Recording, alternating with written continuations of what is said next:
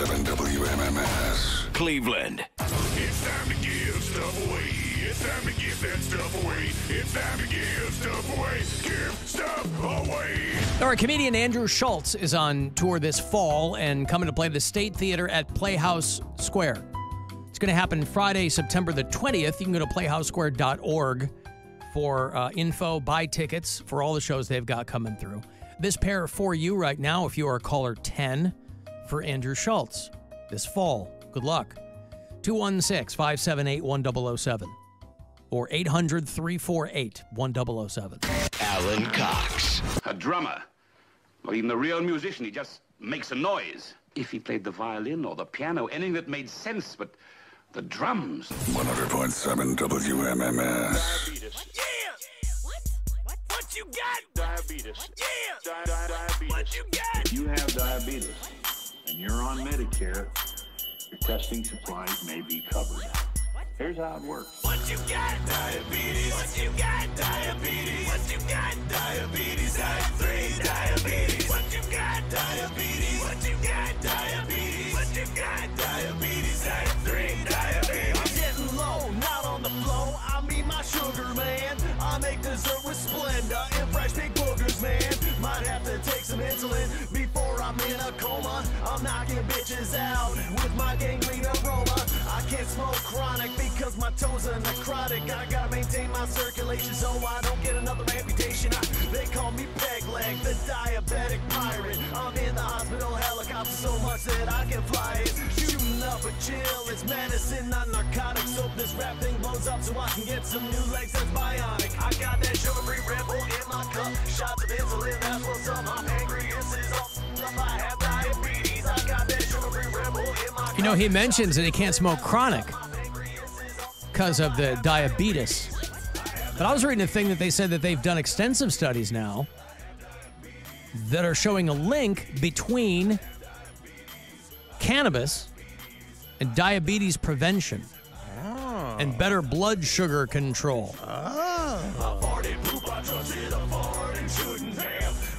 I mean, it's hard to fathom a substance that makes you want to eat junk food would be linked to diabetes prevention, but I'm not a scientist, so I don't know. They're always finding new things.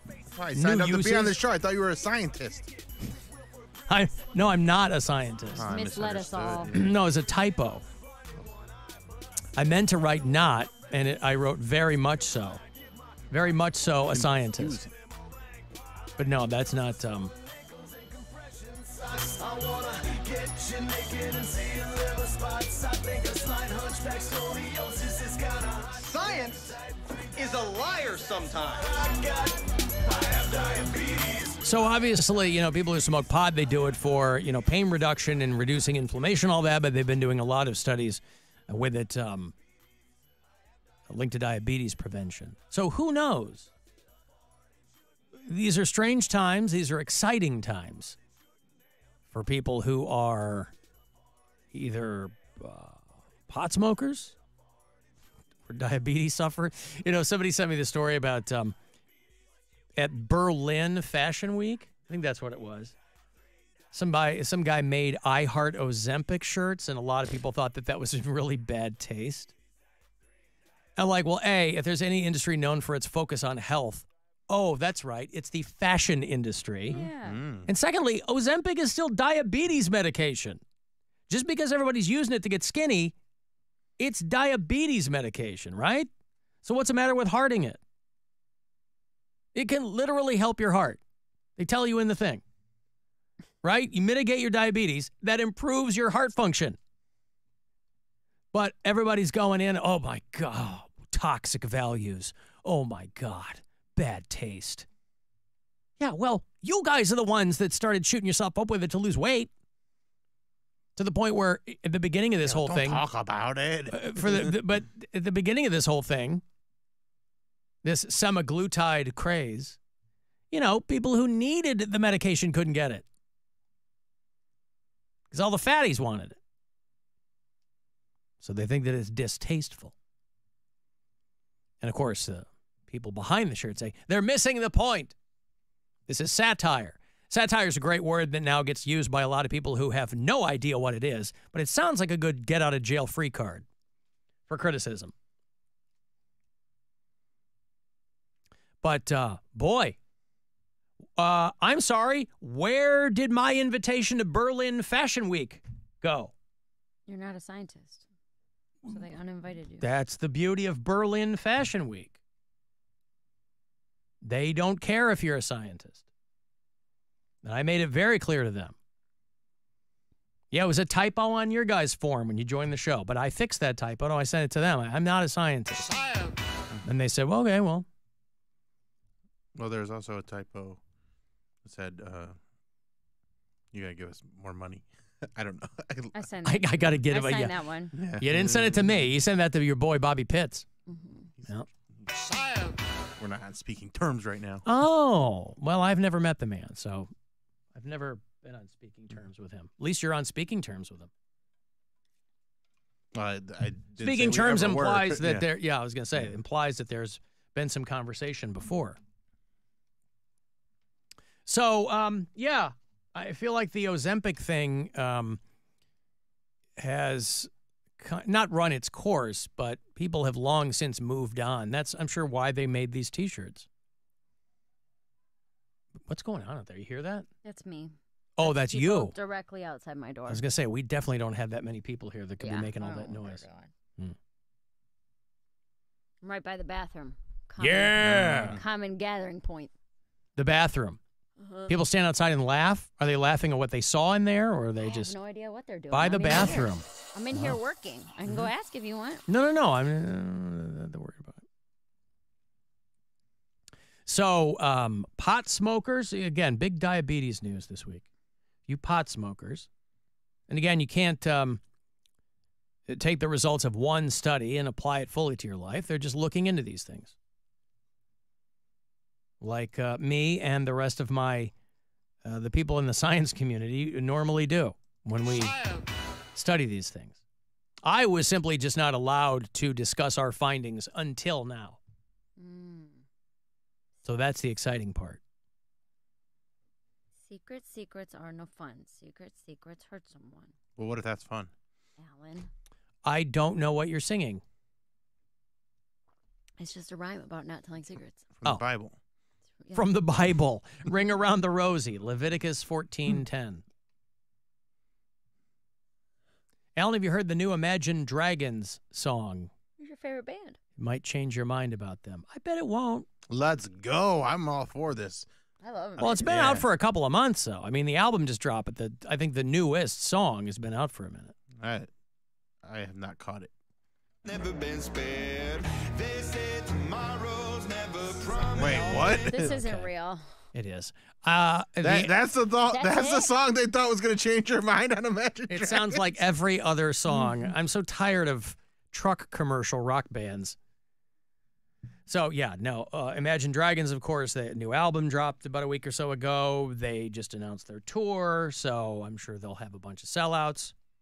The answer to the question, what if Coldplay pretended that they had funk?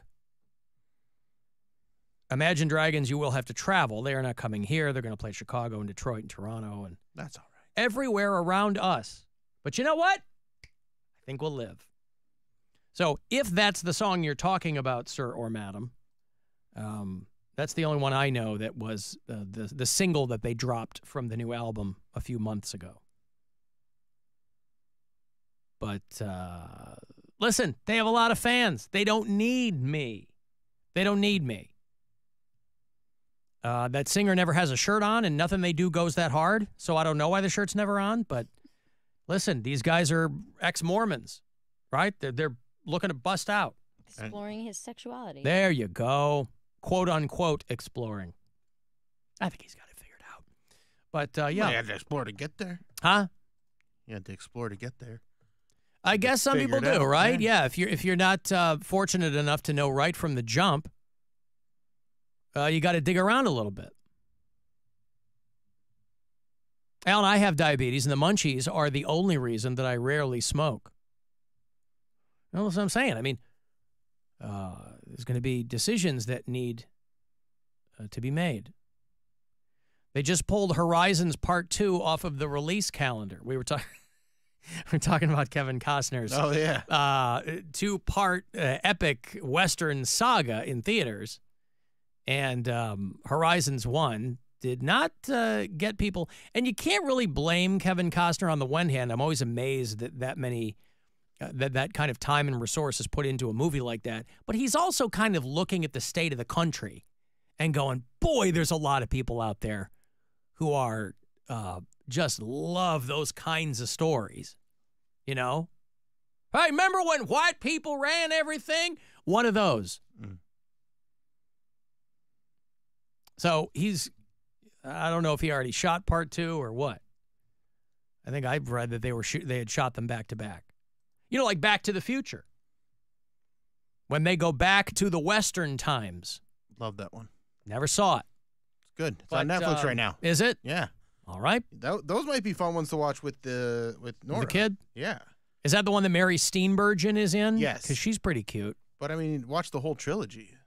Well, I've seen 1 and 2. Well, but I've just never seen 3. If you never watched it with Nora, you can go a couple of movie nights, get through the Back to the Future franchise. Those are good ones. Yeah, it's still, I don't know that I'm ready yet. I'm sure she could handle it, but I don't know that I'm ready yet to explain how the guy's mom is trying to make out with him in the first one. She'll figure it out. You think she'll figure it out? We all figured it out. She's like, wait a second, that's the... Yeah. I mean, we did all figure it out, but still, it's creepy. Well, but she didn't know it was her son. She just thought it was some hot dude. Yeah, but I guess. He didn't give in. He wasn't like... Now, that would have made it a better movie. Here's my chance. That crazy. That shouldn't. That would have made it a better movie. I love Back to the Future. See, I was mad that they replaced, I love Elizabeth Shue, but I liked the girl who played his girlfriend in the first one. It was an actress named Claudia Wells. I don't know whatever happened to her.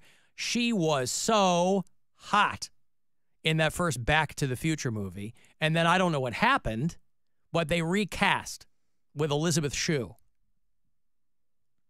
And I like Elizabeth Shue a lot. I don't know. Was she in the third one too?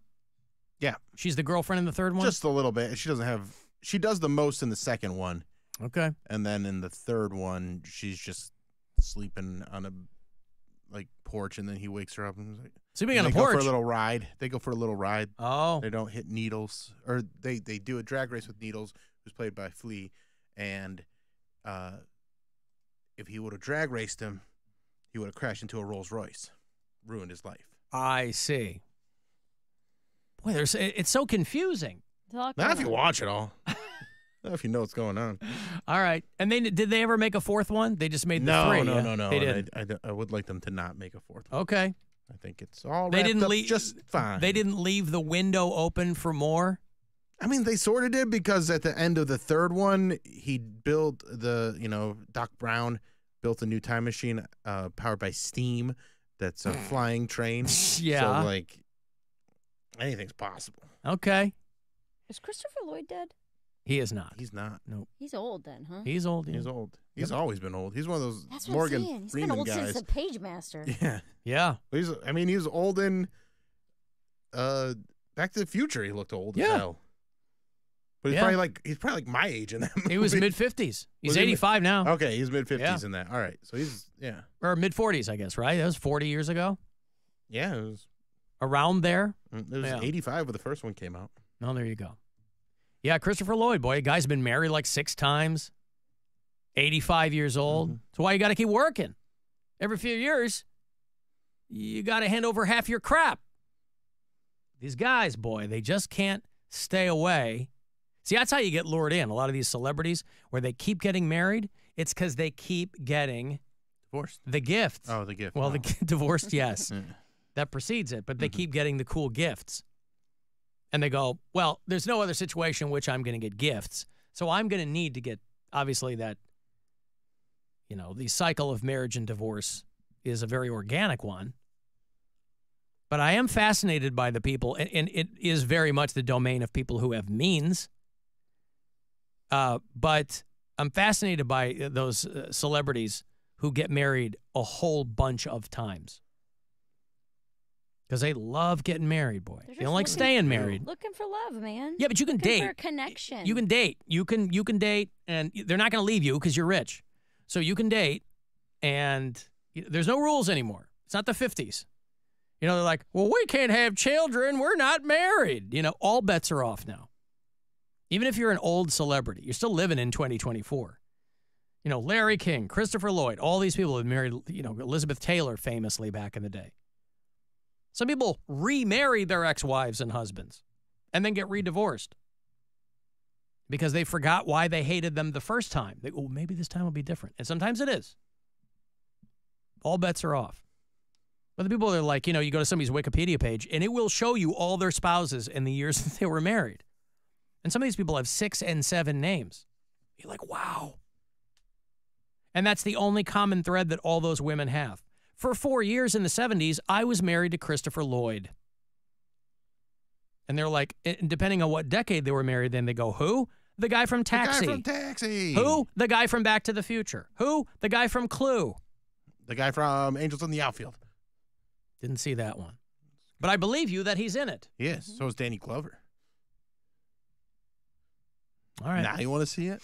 Now I want to see it. Because Danny Glover's in it? Is that the movie where they put a bomb in the toilet and he's sitting there with his pants down? Is that Angels in the Outfield? What? I'm too old for this shrimp? No, that's Lethal Weapon 2, I believe. Very different movie. That's a different movie? Yeah. Oh. Pretty close. All right. Hey, Mary, I've got some vagina news. Do you want to hear that? Perfect. Okay. Vagina news. Listen, if nothing else, as a steward of the public airwaves, I like to make sure that I'm availing myself of the latest information for you gals. And they're finding all kinds of toxic heavy metals in tampons. Oh. In feminine hygiene products. Why would you do this to yourself, Tampons women? are bad for you, dude. Huh? Tampons are not good for you. Why not? I feel like so many problems come from tampons. Well, I mean, when they were dealing with like TSS or whatever in the 70s, that was a whole other thing. But I felt like that had largely been. Although, if all this stuff's in it, they're finding unsafe levels of lead and arsenic and in the tampons. From what we can figure, there might be 3 different explanations. One would be if the metals showed up in the raw materials. Tampons are mainly comprised of plant-based materials, so they could certainly make their way into soil and into these crops. The second way would be contamination during the manufacture and production of tampons. Mm-hmm. The third route could be if they're added. Metals do have some properties like antimicrobial or odor controlling, and they also can be used to help with the smooth insertion of the product. Mm-hmm. Yeah! Smooth insertion. What You is... don't want it to be rough. You want a smooth insertion. What metal has odor control properties? Aluminum. Aluminum, yeah. That's why Oh, it's is all the deodorant. and Hey, everything. look at you! It's causing Alzheimer's. Right. Right. That's why all those old people forgot where they put their deodorant. And they stink now. Stink. So, ladies, just this is why, and again, my parents, I grew up in a weird house, but my mom knew what she was talking about. And when she used wool tampons. Hand woven. Hand woven. That's right. By you, I heard. No. Yeah. Nope. It was your chore. I had to work to buy my own loom. Alan, weave my tampons. Yeah, that's what it was. That's what it sounded like. But then, like, aren't you supposed to... Made them out of potato sacks. You use that rubber cup? Huh? You can. The There's Shiwi or the Diva cup. Diva cup. There you go. Yeah, the Shiwi's so you Where can they take- pee in it? Yeah, so you can pee standing up. Yeah. You ever try one of those, Mary? No. Why not? Why would I? I don't know, so you can pee on the subway? No. On the subway. Absolutely not. There's not Was she Elton John? No, there's not as many public restrooms in New York City that are accessible. So if you gotta really go, you get Shiwi, and then you just pee down in the subway. I've Wow. done that. You could wear Well, a get to pad. it. Hmm? You could wear pads. Then you crinkle like a diaper baby. Well, yeah, back in the day, it was all about sanitary napkins. Mm-hmm. And then they were like, oh, just put this up there. Sure, it's made of wool. But, you know, Better when they're using the corn husk dolls. You couldn't really count on a smooth insertion then. But So just be aware, ladies. Toxic heavy metals in your tampons. You know where else we get heavy metals around here, Bill, is Saturday night. Now that's a transition. That's right, baby. We do our metal show. It's called 2 Hours to Midnight. Now, this is for Mary. I'm going to play these guys on Saturday. They're called Dying Fetus. Oh, this is one of Brian's. I know. We gave away some tickets. They're going to come through. I'm going to play those guys. I'm going to play Nile and Creeping Death. Going to play Guar and Mudvayne and Converge and Thunder Horse. Oh, so much good stuff. Saturday night, 2 Hours to Midnight. It's me, it's Corey Roddick, it's Pat Butler. Starts at 10 o'clock. Ooh, what's this one? See, it's not bad yet. We'll get there.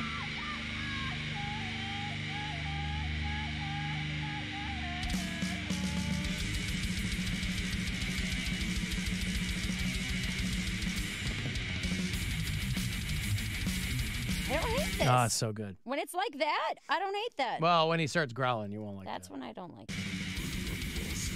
Why? Why do you like this? Well, all these guys' early work, though, all their lyrics were about Egyptian deities and things like that. So it was very, you really had to have an Indiana Jones streak in you if you dug those guys.